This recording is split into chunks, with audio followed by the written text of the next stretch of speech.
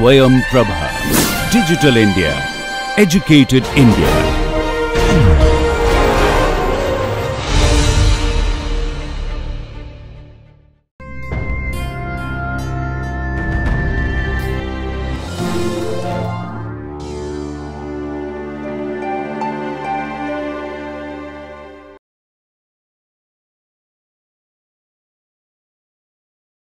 So hi and welcome to this NPTEL course entitled 20th Century Fiction, where we're looking at T.S. Eliot's poem, The Love Song of J. Alfred Prufrock, which we started in the last lecture.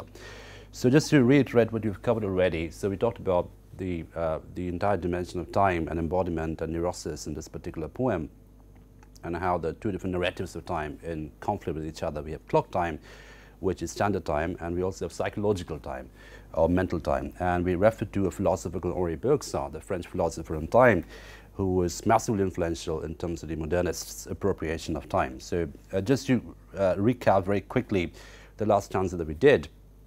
So when the male speaker, the neurotic male speaker in this poem says, in a minute there is time for decisions and revisions, which a minute will reverse, he's talking about the entire psychological situatedness of time. And how does he embody himself in relation to that? So embodiment is also, among other things, temporal in Prufrock. So it's spatio-temporal. It's how you embody yourself in a particular space. So we see it has a crisis of embodiment in terms of trying to situate himself in a particular space, and on this very privileged space, presumably white, presumably privileged, presumably high culture space. He wants to get access there. That's the room where women come and go, talking of Michelangelo. He can't really get in there. So the entire poem is about procrastination and about trying to get in there. So the embodiment is obviously very spatial, but equally it's quite temporal in quality. So it's talking about the psychological situatedness of time. And he can't put a psychological time in sync with clock time. That's one of the crises in this particular poem, that is completely out of sync, psychological time and clock time. And that informs the crisis in embodiment to a large extent. Okay, so now we just move on to the next stanza, which is again quite synesthetic. We talked about synesthesia yesterday as being this very complex cognitive condition where the different sensory perceptions, the normative sensory perceptions, get crisscrossed. So in other words, you smell what you see, you hear what you touch, etc. So tactility, visuality, orality, olfactory sensations, they all combine together to generate a very complex cognitive condition, which can be medical, which can be spiritual, which can be mystical. It can be a combination of all those factors. Now, we have in this stanza that is on your screen when he says, I've known them already, known them all, have known the evenings, mornings, afternoons, I have measured out my life with coffee spoons. Again, a classic metaphysical conceit, something which spent some time on yesterday as well. So, you know, we saw how Eliot was heavily borrowing on the metaphysical quality of poetry. We have two different disparate elements combined together to create a metaphor which has, among other things, a shocking effect, right? So it conveys a sense of shock, it conveys a sense of shudder, which we saw, you know, and those of you interested in metaphysical poetry remember John Donne and Andrew Marvell, they use it quite consistently there. And Eliot is obviously appropriating that quality, that tradition of poetry. So we have a way here, the speaker saying, for I have known them already, known them all. I have known the evenings, mornings, afternoons. I have measured out my life with coffee spoons. So again, this whole idea of measuring out your life, which is mystical, existential, abstract, with something so banal and material as coffee spoons. It has, among other things, a shocking effect. And that shock is very deliberately conveyed and constructed to the audience. And then you have this, another voices dying with a dying fall beneath the music from a further room. So how should I presume? So again, look at the tactility of voices, the tactility of what is normatively the olfactory thing. The voice is dying. You can almost touch it, right? So the entire sense of, you know, something which is olfactory, something which is oral, something which appeals to the sense of hearing is being talked about in terms of something tactile and palpable. So again, this is, again, a very synesthetic experience. Right, and I have known the eyes already, known them all, the eyes that fix you in a formulated phrase, and when I'm formulated, sprawling on a pin, when I'm pinned and wriggling on the worm, and how should I begin to spit out the butt ends of my days and ways, and how should I presume? So again, look at the butt ends, which is to say the cigarette ends. So the entire day is compared to a cigarette. So the day coming to an end has been compared to the cigarette burning out at the end of the activity of smoking.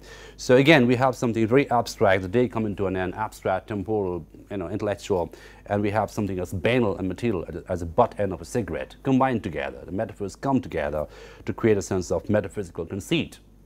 which is obviously getting a modernist spin in Eliot's poetry.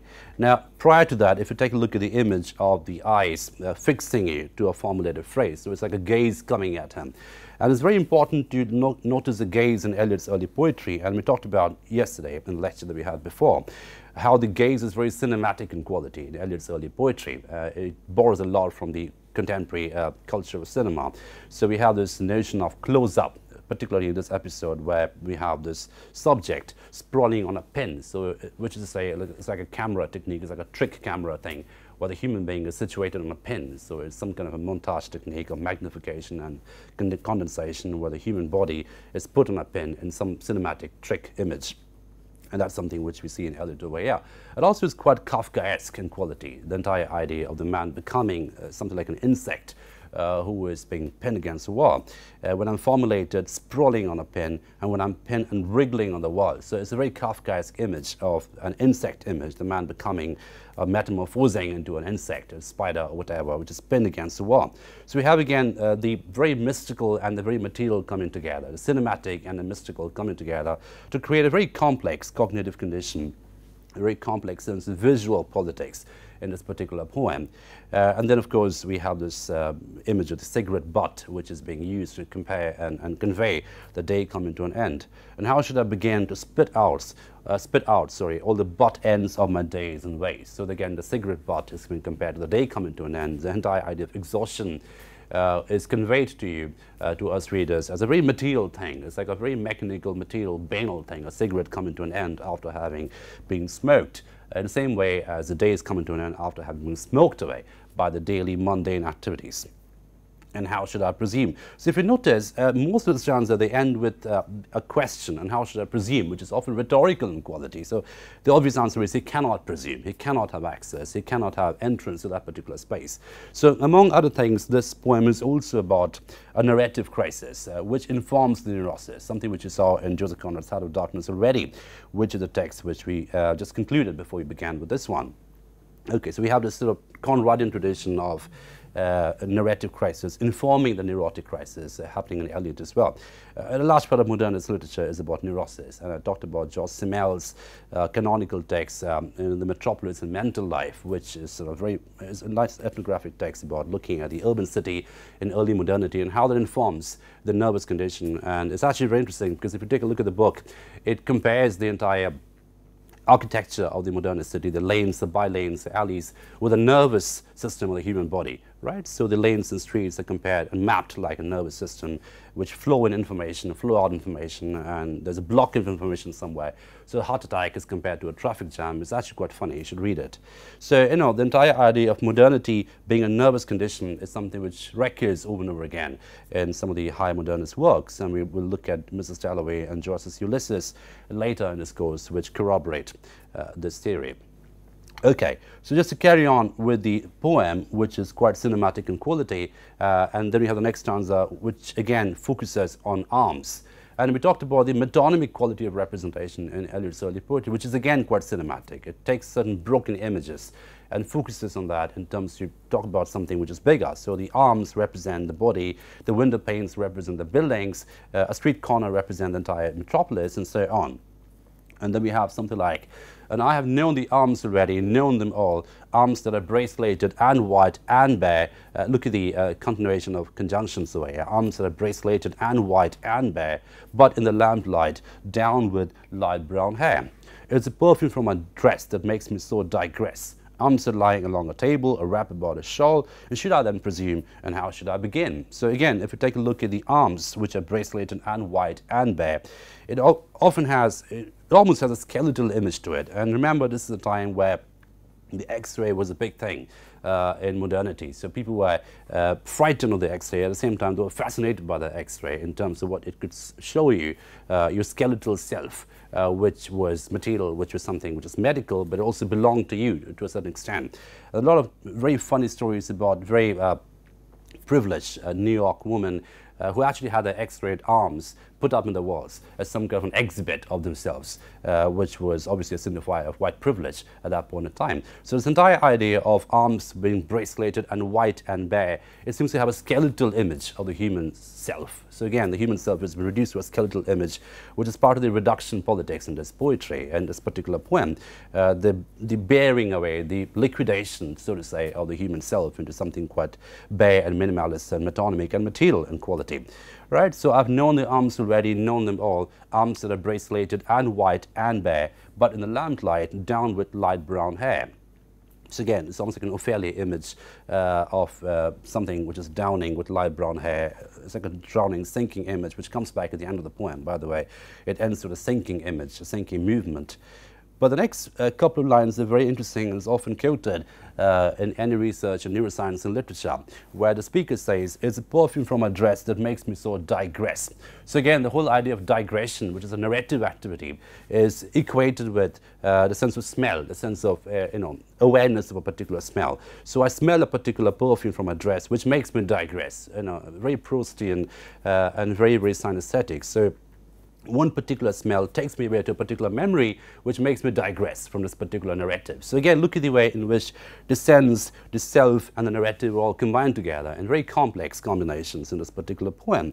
And then, of course, we come back to the image of the arms that lie along a table or wrap about a shawl. And should I then presume, and how should I begin? So again, the question of how should I begin, how should I presume, how should I ask the question, how should I get access to that particular space? These are questions which are rhetorical in quality, which keep coming up at the end of each stanza as some kind of a futile questioning which never have any answer to it, which is part of the procrastination politics that this poem so dramatically depicts.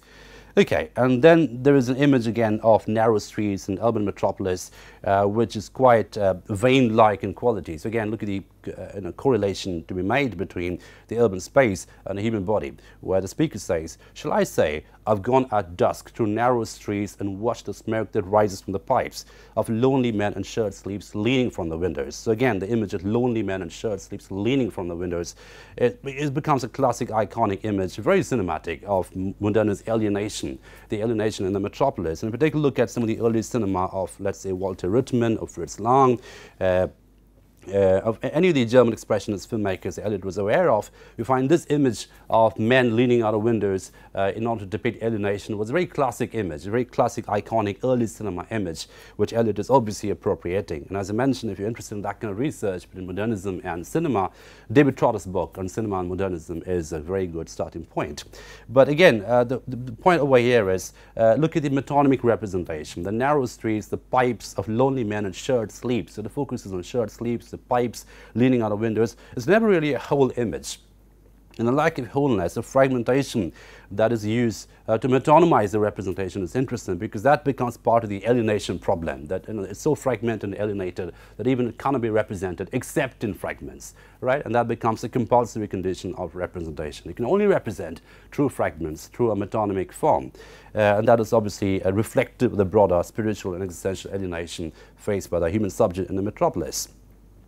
The next image is very interesting. It goes back again to a water body image. "I should have been a pair of ragged claws scuttling across the flows of silent seas." So again, look at the very easy transportation between the banal and the spiritual, between the almost cosmic and the very mundane metropolis, right? So we have this image of lonely men in shirt sleeves leaning out of windows, smoking pipes, which was used to depict alienation. And immediately we cut into another image, which is almost cosmic in quality, Aquarian in quality, definitely, where the speaker says, "I should have been a pair of ragged claws." So I should have been a sea animal, a sea fish, a turtle perhaps, scuttling across the flows of silent seas. So again, the sinking image.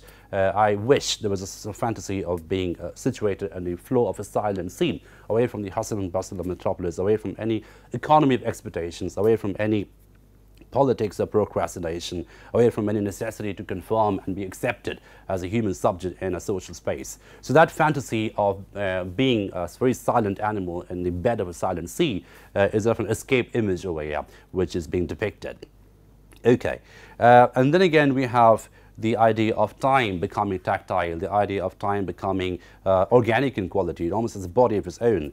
When the speaker says, "And the afternoon, the evening, sleeps so peacefully, smoothed by long fingers, asleep, tired, or it malingers, stretched on the floor, here beside you and me." So again, the afternoon, the evening, which are temporal situations, temporal windows, they're given organic qualities. They're sleeping peacefully. They are smoothing out the long fingers. They are malingering. They're stretching on the floor. So, everything which is non-human are given human attributes, and paradoxically the human beings over here, they have mechanical attributes. And we'll take a look at Wasteland later. We will find that the typist in the Wasteland is someone who actually becomes a typewriter, and there's an image of a gramophone on the typist, and the gramophone becomes organic in quality and the typist becomes inorganic in quality. So the human machine interface in modernism is very, very complex. The human almost becomes machine and the machine becomes human. That's why those of you interested in post-humanism should start with modernism in terms of the starting point of literature for something which actually deals with this man-machine interface quite interestingly. But over here, we have little temporal constructs, afternoon, evenings. They are said to be sleeping peacefully, lingering across flows, stretching on a particular space like human beings. And then, of course, we have the image of another procrastination, to very genteel metaphors, where the speaker says, "Should I, after tea and cakes and ices, have the strength to force the moment to its crisis?" So tea and cakes and ices, very, very English, genteel metaphors of high tea, high culture, high culture conversations. After consuming that cultural conversation, should we have the strength to force the moment to its crisis? So again, the moment becomes very important in Prufrock. The moment is not just a space of time, not just a spot of time, it's also a spot of space. The moment is very spatio-temporal in quality, and the entire crisis in Prufrock is about the subject's inability to inhabit that moment, to actually appropriate that moment, to appropriate the moment which is passing him very, very quickly. So in that sense, it is about timelessness, not in a good way, but in a very negative way. It's being left by time, it's being abandoned by time. So that sense of the abandoned subject is something which modernism keeps foregrounding towards different forms of characterization. And we see that more medically in Mrs. Dalloway by Virginia Woolf, which we will take up right after this, right? The abandoned human subject.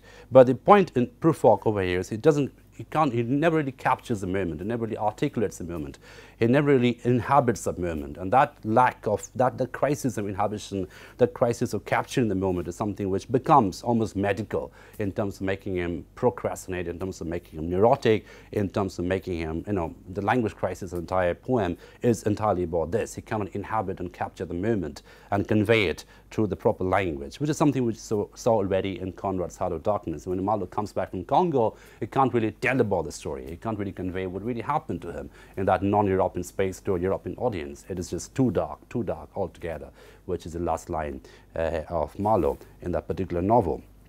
Okay, and then the speaker goes on to say, "But though I've wept and fasted, wept and prayed, though I've seen my head grown slightly bald, brought in upon a platter, I am no prophet, and here is no great matter.